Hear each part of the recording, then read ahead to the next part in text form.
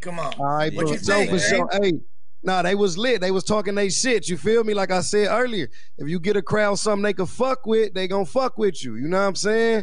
That was a good battle. You know what I'm saying? I think it was 1-1 going into the third. I'm gonna For be honest. sure. I think King Lo started off slow. He showed he had King the Lo bars. took that second. Yeah, he started off slow in the first. He showed he had the bars, but I don't think he knew how to make it connect all the way to the crowd quite yet. So after Day went first and Day went crazy, I told JR, I said, if King Los is watching Daylyt and he can learn right there on the spot like a real MC, like, oh, this is how I gotta say it and perform it. And he did that for the rest of the battle. I think he kind of took what Daylyt did as far as projection wise, as far as like making it more battle rapping and just instead of just speeding through your shit like he did in the first round. And you know what I'm saying? I think that second, it was clear King Los, man. It was clear King Los. It was 1-1 going into the third. King Los had a solid third round. I think he kind of made it go a little too long. I ain't gonna lie. I think he could have ended it a little shorter and would have did and condensed it, and he would have been like even tougher to beat that round. You know what I'm saying? I think him going longer made that round kind of get to the dry spots of the gun so big bars and you know some of the shit that battle rappers ain't using no more. You know what I'm saying? But I think he still did good round. You know what I mean? The mellow Trey Young shit, all that shit he had in that round was still fire to me. Yeah, that was still fire to me. Daylyt with the ski mask, it was vintage Daylyt. I think it was good, but I think in that third, him rushing through it, he was saying some dope shit. He was rushing through it so fast that the crowd couldn't catch it. You know what I'm saying? I think in the building, people probably gonna walk away saying Los won. I think the third round kind of goes to Daylyt, like line for line, bar for bar. I think as time goes on, he kind of had a little more substance in that third for me.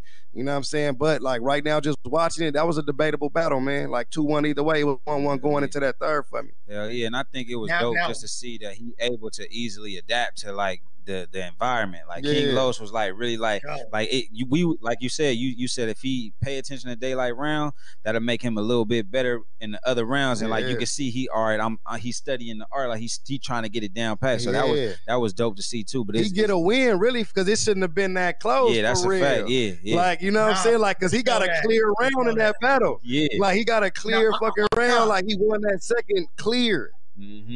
I'm gonna say off top, that's the best performance by a industry rapper that I've ever. They did good, man. Salute, but I ain't got nothing negative to say about that battle. Honestly, that battle was dope. Replay value for sure. Yeah. So I call it like this: first round, like you said, Los had a lot of dope material, but it wasn't really connecting. Like he was consistent.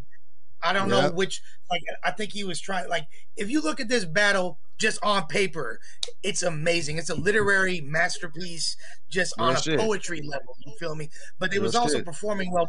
Los kind of didn't really know how to connect. He was getting really abstract and esoteric. Daylyt balanced and energy, and I feel like he didn't say anything super crazy, but he definitely edged him in that round. I would say that's a 10-9 for Daylyt. Judging off the King of the Dot system, that's a 10-9 for Daylyt. In the second, real shit. To me, clear victory for Los in the second. I feel like it was like a 10-8 round because I feel like Daylyt round was a little shorter. It was a little it was a little more dry spots in there. You feel me? For real. It wasn't like the material wasn't as consistent. Yeah, I think that round Los, like you say, was more of a clear than that first one. You know what I mean? It was a clear win on that round. Yeah, I agree with that one. And he studied, like I feel like, because Daylyt has the ability to take a very elementary concept or bar and sell it and make it sound like the most brilliant shit ever. And that makes him amazing. Like name another rapper that can make rock, paper, scissors or I'm a little teapot. For real. For real. He spelled the fuck out of that. Now, I want to say that Los did that because we've heard holographic before. But the way he said that, all you're going to do is holographic, but I'll walk right through you. And the way he sold that bar, to me, I was waiting for that all day. That was standout. To me, that he sold a lot of it. Like he sold it real good in that second. That's why I say I can tell he studied from the first at the way Daylyt sold some of the bars, and then he was able to get some of that shit through there. How your arm strong when you get caught right, and you dig what I'm saying? With bars you can't play off that bullshit. You feel me? And so then he now he catching the this is a scheme about the Bulls or whatnot, but let me say it to where they can kind of fuck with it. That's why he was able to bring it back, and they say it with him now because now he ain't just rushing through it or just saying it like bullshit. shit. He said it where you like in battle rap form. Sometimes it's certain forms of this shit too. You know what I'm saying? Like where you in these big crowds, that's different than when you in a small crowd where you can just kind of flow. Like sometimes like a good flow can win in that small environment, but on that big stage, it gotta be fed to the people the right way. You know what I'm saying? Like for real. Because you got 2,000 people that's trying to hear the shit. So you gotta be able to bring that shit so the person in the front and the person in the back can react simultaneously. You feel me? And I think by that second, he kind of figured that out. The crowds wasn't not that bad. They actually were rocking with him. They were just waiting for something heavy. They finally got it. Now in the third round, I like the way Los had like the superhero scheme, but what's funny is he had the Captain America bar, which Daylyt used literally in 2008, and I think you could just chalk that up. The Doctor Strange, that one, that was outdated like a motherfucker. Gotta Daylyt keep it 100. I'm not a Marvel superhero, but you can get Captain America in January of 2009. So you feel me? And a gang of motherfuckers had bars about wake up looking at the Doctor Strange. You know what I'm saying? So like he was behind on that one too. You know what I'm saying? Definitely. But like I say, that let you know he still got to get a little more in tune. You feel me? Because even battlers like myself that been in it and we still might say something that's been said, but some of those lines like that, like you say, you feel me? Like historians like yourself gonna catch, and they gonna deduct the point off that. You feel me? But it's like, but regardless, he had a solid round. I think that you nailed it in your initial assessment. Daylyt, like he rapped way shorter, but it was more impactful. So it's like it was more on average, harder. I'm gonna give Day the third round 10-9, but so it's damn near an equal score because Los had the. That's why I said I can see people gonna have it debatable. Some people gonna really call it King Los 2-1. I ain't mad at that. You know what I'm saying? The way I looked at it, like I say, like the same way. The impact of that third, it was more back to back. It was more, you know what I'm saying? The crowd probably didn't give him as many reactions as he probably would have been looking for, but I don't think that was his goal in that round. Sometimes you rapping to your opponent. I think his third, he was more tailored to rapping right at King Los. You know what I'm saying? So I think, it was like you say, 10-9. It was an edge round because Lowe's round was solid as well. He didn't have no fuck up in that round. It was a couple of outdated bars that you could play with and be like, but for the most part, he got through that shit clean and good. So, man, I got it the same way you got it, man, on the real. One Daylyt, second Lowe's, third Edge today. You feel me? Yeah.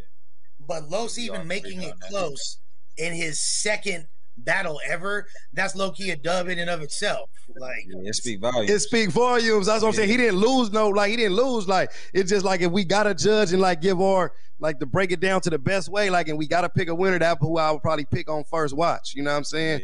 But like I say, in the building, I can see how it could be different because I'm judging it off also. I'm looking at it from right here, so I'm able to catch it differently. But I can tell a lot of those people in the building, the way he fed it to them was like in that building, I'm pretty sure a lot of people gonna walk away feeling like Los either won that battle or he impressed them enough to where you want to see him again. Because I wouldn't mind seeing him again. I want to see him in a smaller setting too, to where, you know what I mean, where his bars can kind of even like get through, like how when Daylyt battle Rock, I think he had some of the same similar setups against Los today, but it was a bigger crowd, you know what I'm saying? So that smaller crowd, you're able to catch more of that shit. Like his third against Los was the same way he was rapping against Rock, you know what I'm saying? That back to back, you feel me? Shit like that, you know what I mean? So I love Daylyt. You feel me? So I definitely think he was fired, my nigga. That was a good ass battle. Battle of the night, battle of the pins. They was talking they shit. You feel me? Like they gave us something to watch. Now we got to see what Jag and Ill Will do. Like they got to come with that same shit. You know what I mean? It's up there now. They done brought the level up. You feel me? Like they done turned it up now. You it's already up like know. An altitude, show your bitch how to choose. And you know what's crazy is we got another one of our West Coast brethren, Jag, stepping into this next one. And That's it's another low-key, like I'll put Jag in the category of industry rapper too. So it's like he one of the dudes who had a good comeback as well. Like, and he been progressing every battle. So I'm excited to see how he grew from his last battle with Old Red, because he did great against Old Red. A lot of people had him winning clearly. You feel me? So you know what I mean? He took that clearly. You feel me? So I think if he take the good stuff from that battle and add it to this Ill Will battle, we should see a real good Jag. They've been going back and forth online, having funny jokes with each other. So I think it ain't gonna be no friendly battle. You know what I'm saying? They gonna turn up and have it, you know what I mean, give people something to see. You feel me? I'm looking forward to this one. I ain't gonna lie. Who you got winning? Prediction. I got Ill Will getting it 2-1. If I'm being unbiased. I got Ill Will 2-1. That's one of those ones. It's gonna be a good fight though. because you can't like Ill Will, like I told Jack before, man. Ill Will is one of the most dangerous battlers in the world. You know what I'm saying? Because he do everything.